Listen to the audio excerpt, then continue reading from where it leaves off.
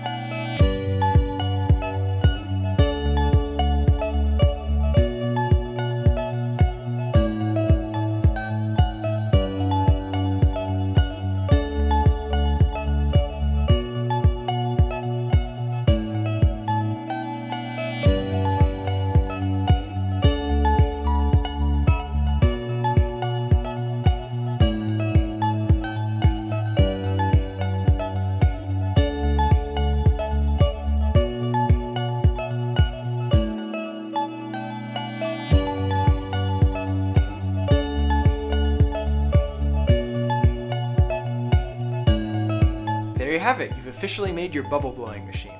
There are a couple things you should definitely try. First, try adjusting how close your bubble blower is to your bubble solution. This will change the size of your bubbles. You can also use your pipe cleaners to make your own custom wands that are bigger, smaller, or you can even try doing double or triple bubbles. If your bubble machine isn't working very well, make sure that your fan is spinning freely. If it's rubbing on the paper, press it in a little bit further. We'd love to see your bubble machines, so share with us on Facebook and Instagram. As always, like, comment, subscribe, keep tinkering, and I'll see you next time.